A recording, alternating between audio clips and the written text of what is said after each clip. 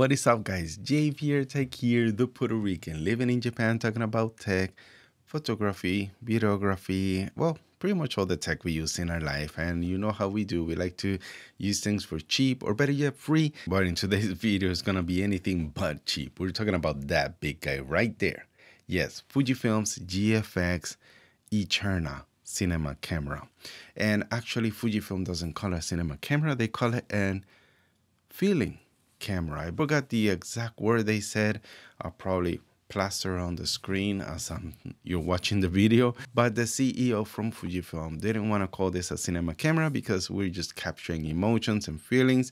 And, you know, Fujifilm is known for that, for capturing great imagery and colors and filmic style due to their film simulations. And when it comes to colors and film stock, Fujifilm know their things. And it's amazing how they transition from film to digital imagery, but still keep the same vibe. And yeah, Fujifilms love that. I love it. I'm shooting with Eterna right now, straight out of the camera. And yeah, this is Eterna. Now today in this video, I'm just going to talk about one major concern I have with this camera, and it was brought out in the interview by Sina D. The interviewer asked a great question about the sensor and the processor, if it's the same as the GFX 102. Actually, the CEO from Fujifilm just concurred that yes, it is the same sensor, the same processor, so you will have the same image. So basically, the videos you get out of the GFX 102 will look the exact same with this GFX Eterna. I know, that sounds pretty bad, especially if this camera is going to cost like $8,000. And what that also means is my main concern is the interviewer brought it up is so the rolling shutter and the slow sensor reading will come to this cinema lineup. I'm sure that hurt deep inside the Fujifilm CEO. He actually just had to admit that it will probably be there, the same. Well, he didn't say those exact same words, but he just said the same imagery. So yeah, guys, that is not a good start.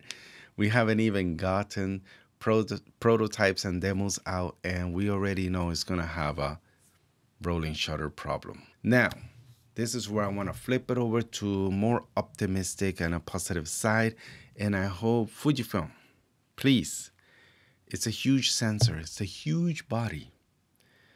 The guy's a software. If you just give us options, alternative to get faster reading, even if it means cropping in the sensor, because from a medium format, cropping into like a full frame size is still great. Not a deal breaker at all. Even Super 35 sensor, APS-C size is still not a deal breaker. We do have the lenses, the glass out there to be able to deal with that crop, but just don't give us rolling shutter, please. I'm sure most users will accept if there's a slight rolling shutter shooting full sensor with the full readout. It's impossible right now with the technology to have fast readouts in such a large sensor, but please just give us options to have really fast shooting speeds, because the target market that you guys are going for, you're going after the people that are making documentaries, actual films, television, broadcasting,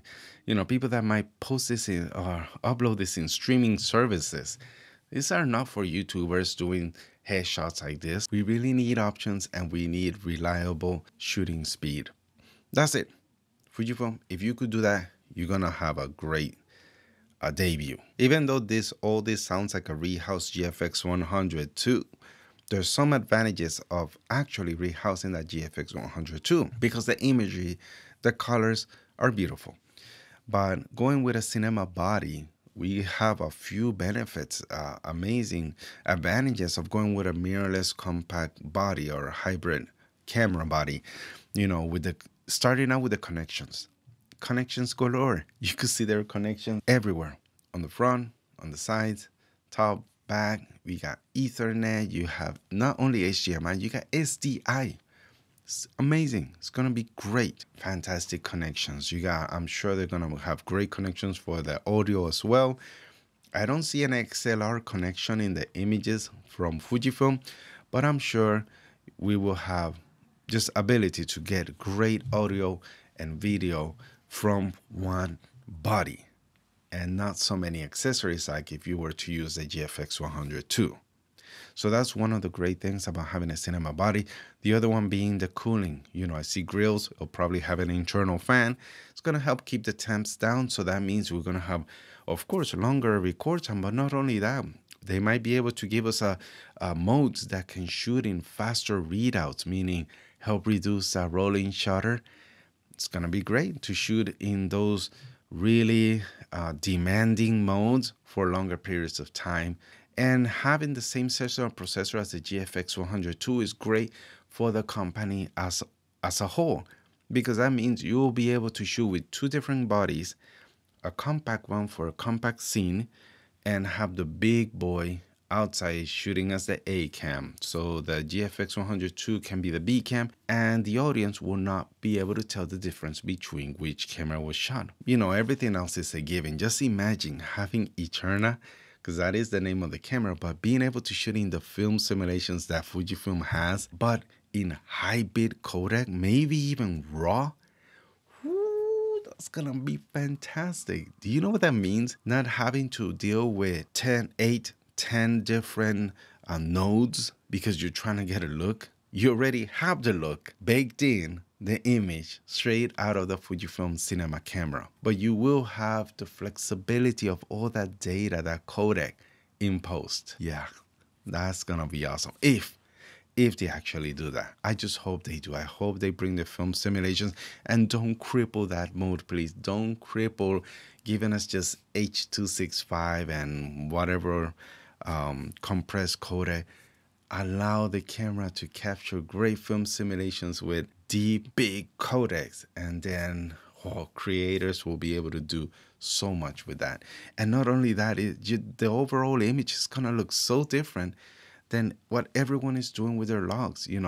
Sony, the S logs, the cinema, whatever profiles and logs people keep coming out. It's not gonna compare to having actual film stock digitally in RAW. Oh yeah. Well, time will tell. I don't know if that's what's going to happen, but I just hope, from what we have right now with their hybrid lineup, we have amazing look coming out of the camera. I just hope that the cinema camera can do that as well. And that will be so sweet. It will make a lot of Fujifilm users happy. But not only that, the audience will enjoy the actual images they're watching in the screen. So guys, those are my 2 cents. I hope the best for this GFX Eterna. I wish it success, and yeah, we're just gonna have to see when it actually comes out and people start shooting with it, see what we get. Well guys, I would love to hear your comments, your questions in the section down below, and thank you so much for watching, and I hope to see you guys in another video.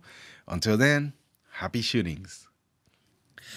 I'm sorry about my voice. I have still getting over a cold. I have a congested voice, so I'm sorry about the quality of my voice. And also blame this AKG mic. That is just records amazing audio. Yeah, just blame the mic. Peace.